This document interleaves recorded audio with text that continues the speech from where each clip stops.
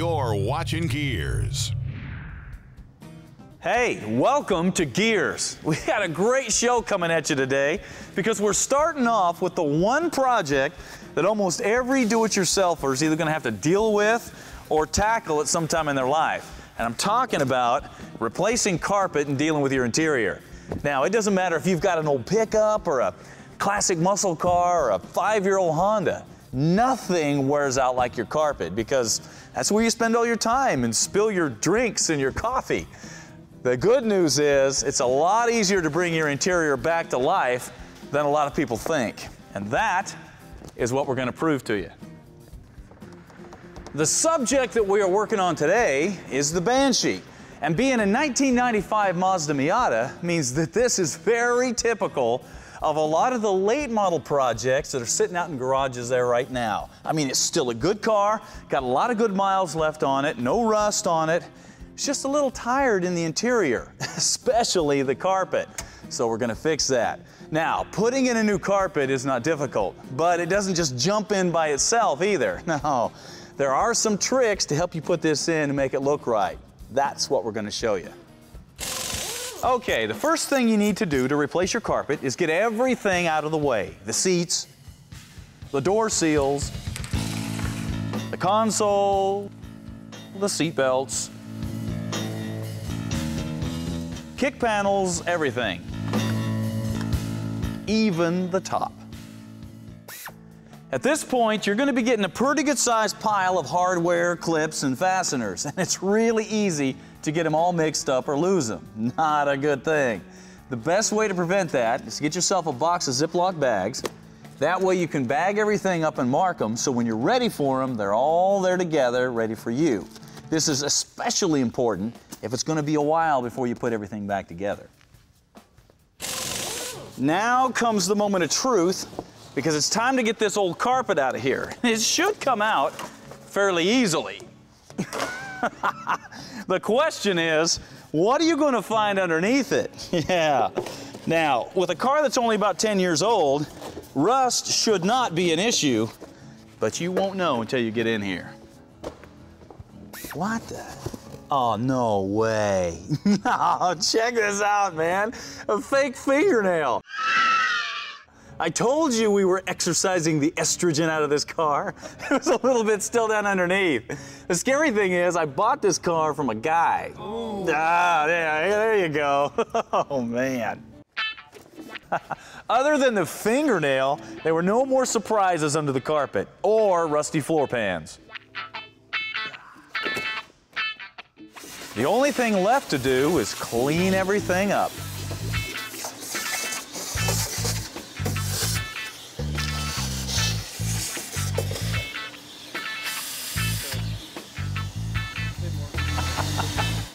Now, like I said before, we really lucked out with this car, man. Take a look at the floor. There is no rust on this thing.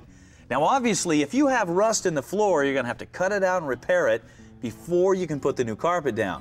But if you just have surface rust, that's a little different thing. You can get a rust-inhibitive paint like a Bill Hirsch Miracle Paint or a POR 15 or Chassis Saver paint.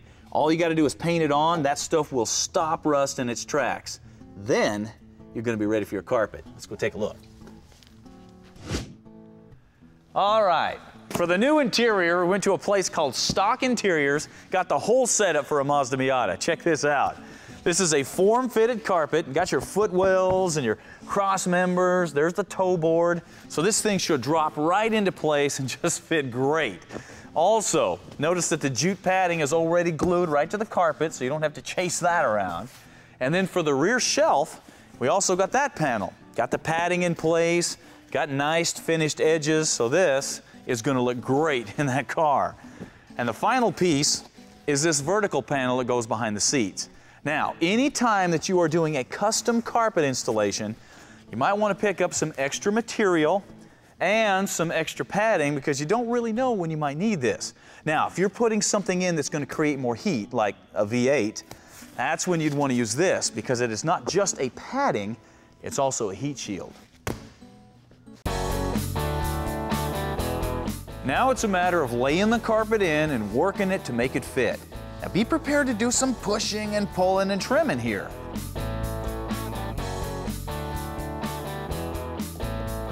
If you start in the center, slowly work your way out, taking your time to fit all the corners and the edges, you'll have a fantastic looking carpet in no time at all. Okay, the one thing that invariably happens when you're working with a form-fitted carpet is you're gonna find that there's some creases and bends and stuff that don't really match what you're doing. And some people will tell you, yeah, you just mash that in and glue it down, but that's not the way to do that. Here's what you're dealing with. You have got to reform the carpet. And the way to do that is with a heat gun. Now, this is not a hair dryer. This is a heat gun. It goes up to 1,000 degrees. And all you have to do is just melt the plastic and reform the carpet. Next comes the rear panel. And using the old carpet as a pattern, we'll just trim it up.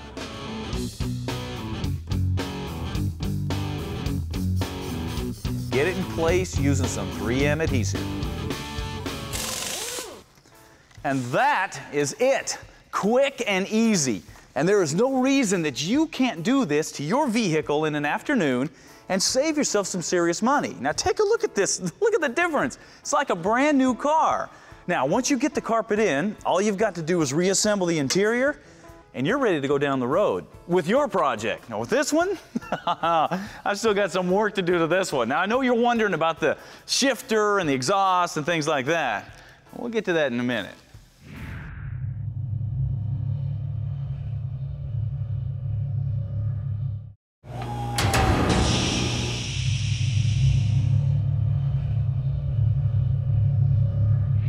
Hey, we're back and working on the Banshee, and it's getting closer and closer to being done every day. Now, I've got the engine back in. This gives you a good chance to see just how well that engine fits and how that air cleaner is going to fit around that hood scoop. That's cool. Now, the reason the drivetrain's back in is that we need it to help fit the next components that we're going to put on, like the shifter. Now, we've been getting a lot of questions about the shifter placement on this project, so let's take a look. The new T5 shifter is coming up here, but the stock Miata shifter came up here. So if we're going to hide all that stuff with a stock console, which we are, well, we have to move the shifter back and to the right. Here's how we're going to do it. Now, there's no question we have got to have a serious shifter for this car. So we went to a place called Purple Hazen because they specialize in performance shifters and wild and crazy shifter stuff too.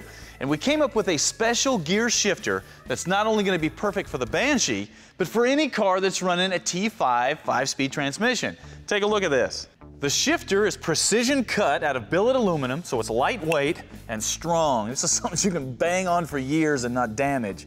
Now, of course, it's got a very tight pattern so you can get in and out of the gears quick.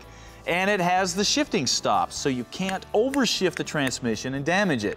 Then it also comes with different springs that you can change inside that will adjust the tension on the shifter so it will feel the way you want it to feel. Now, for the handle, that's where Purple Hazen started living up to their name. Notice they cut it out of aluminum and it looks very similar to the wheels. That's really cool. But the best part is when you bolt it on the shifter, notice it moves it back and to the right, exactly what we needed. It's going to come right up in the hole of the console. Now to go with that, we got us a nice little Gearz knob, so we have something that we can really grab onto when we're shifting the gears. The best part is this all bolts right in place of the stock shifter.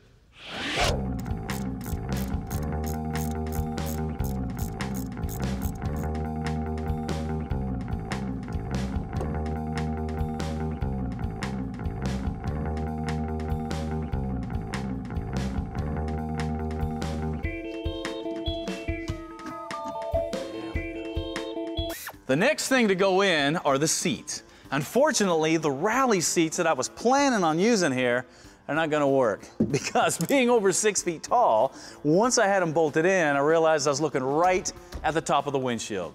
Not a good thing. So we're going to have to reuse the stock Miata seats. But that's not a bad thing because remember I said the stock Miata seat is not a bad seat. Ours were just the wrong color and really nasty. So we took care of that by shipping them off to B&G Incorporated in Nashville, Tennessee, and they reupholstered them for us. Take a look at this.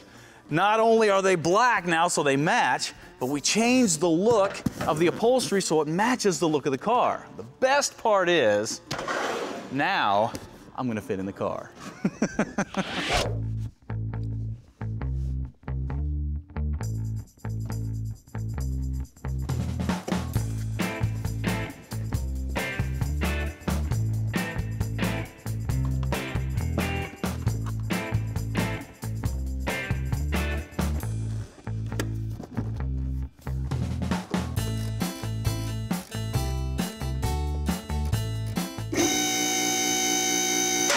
At this point, we are ready to deal with the exhaust system. So we hooked up with our buddies at Cherry Bomb, laid out a system for this car. Check it out. Starting with 2.5-inch diameter pipe, the head pipes bolt right to the header collectors. Then they bend outside the frame rails up underneath the car. Then we welded on O2 sensor bungs, so if we ever want to add fuel injection, we can. Then, of course, we have the crossover pipe, which will equalize the pressure of the 2 cylinder banks. Then we added 2 Cherry Bomb high-flow catalytic converters because we want to pass emissions with this car. Then, of course, it goes on out. Now, one thing that's really important to do on a custom exhaust is to flange all of your connections so you can just unbolt the system whenever you want. Now, I know this looks like a lot of wild bends here, but you're going to be surprised how nicely this bolts up underneath there. And there it is. Now, from here on back, we built another couple of pipes that tuck under the rear end, over the cross member, and into the crowning jewels, those Cherry Bomb Vortex mufflers, because they flow like crazy and sound really good. Now, the final touch are these Cherry Bomb polished stainless steel tips. I'm going to weld them right onto the mufflers. They tuck into these little notches that we cut into the body and are just going to look incredible as this thing rumbles down the road. I can't wait to hear this thing.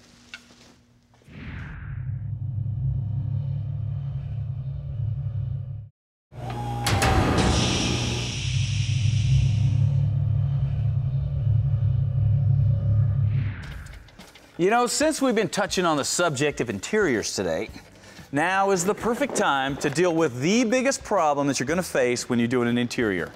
It's the wrong color, or it's faded.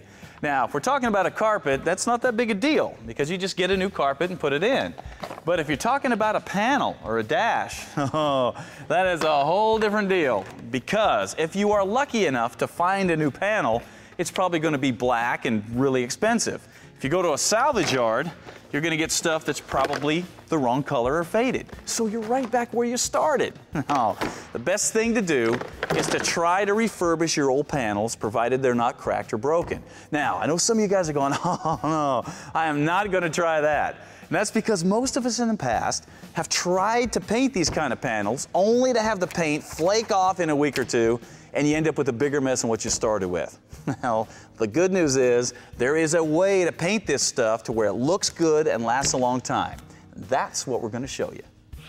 Okay, the first thing you need to do is get the parts ready to be painted. Any gouges that need to be smoothed, any parts that need to come off, now is the time to do it.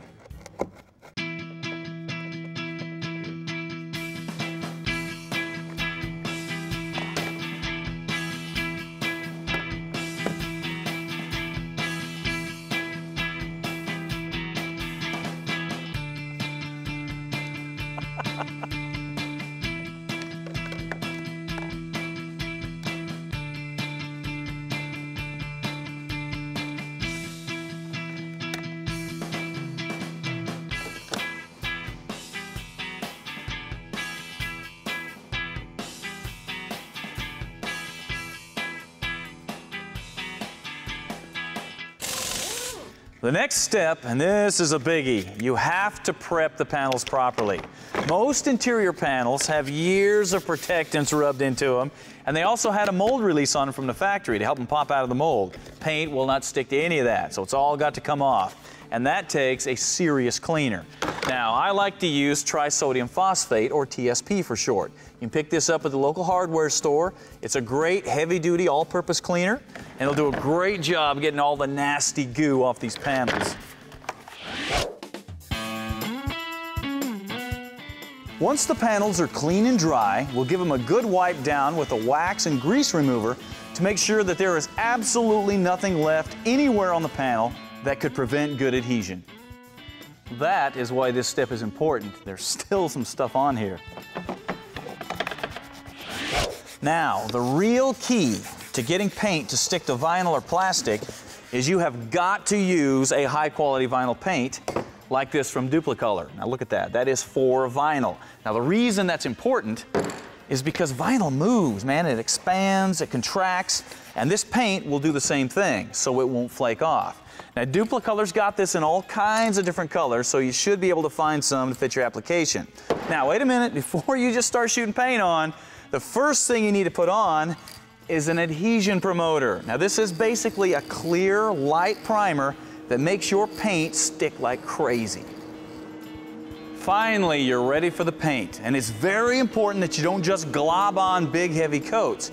No, 2 or 3 light coats are the way to go here, so you not only don't get runs, but you also don't fill up the grain pattern in the plastic. And once it's all dried out, you've got a panel that looks brand new. I mean, check it out. Look at the difference between the one I haven't painted yet. Now, look at these pieces. They look like they came right off of the shelf, and they're durable. This stuff is not gonna flake off. Now, when you put it all back together, you can use your protectants on it, and it'll last a good long time. The best part is, this is something that's cheap and easy to do. All you need is some cleaner, some Duplicolor, and a few hours. So now, you have no excuse to have a nasty old interior. Get out there and work on it.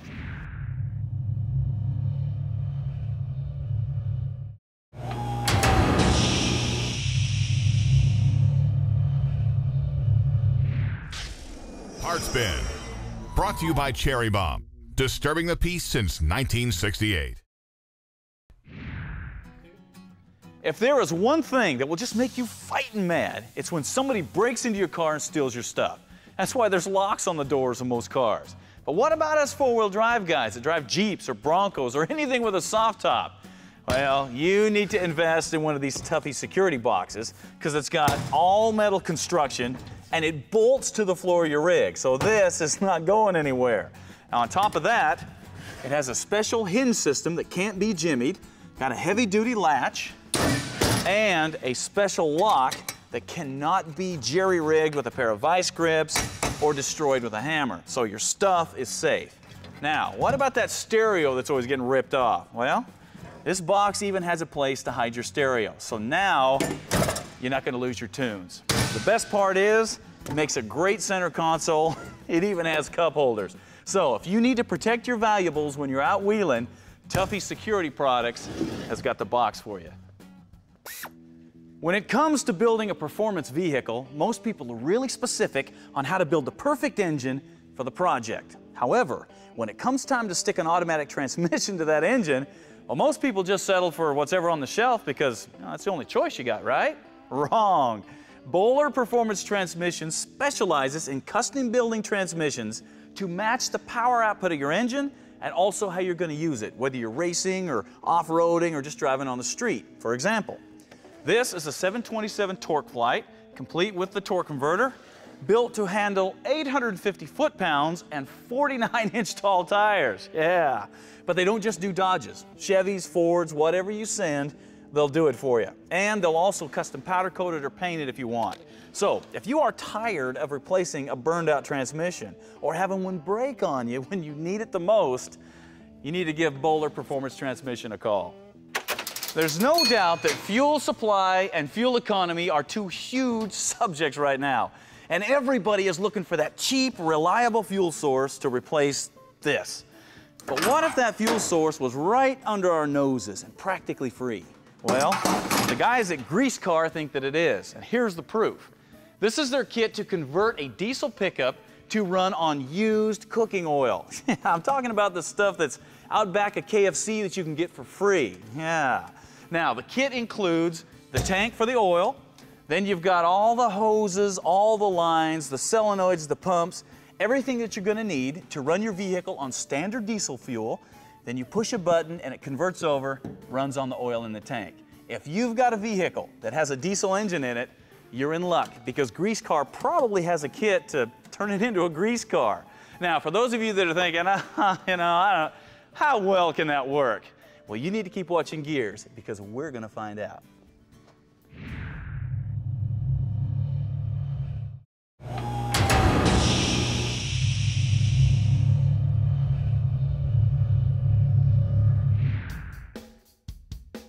And now, what are you working on? For today's What Are You Working On, I got something I guarantee you haven't seen before. It comes from Henry Pape, and he decided he wanted to take a snowmobile and build an ultralight sand buggy out of it. Said it was an itch that he wanted to scratch. Well, here's a shot of Henry and his itch. Yeah. Now, the rig runs a 110 horsepower snowmobile engine with forward and reverse and the torque converter drive mounted behind the seat, and it has full instrumentation and controls, no handlebars anymore. It's got a steering wheel. It's got all the safety gear, the harnesses, and the full roll cage. But what really gets your attention is the suspension. Look at this, man. It's got full long travel independent suspension, front and rear, and 16 inches of travel because of the King shocks. That's a nice setup. Now, does it work? Well, here's a shot of Henry pulling a serious wheelie in the sand, and a shot of him catching some serious air in the sand. Yeah, I'll say it works. The cool thing about this, we're always telling people to get out there, think outside the box. Henry blew the box all to pieces, man. This is a gearhead.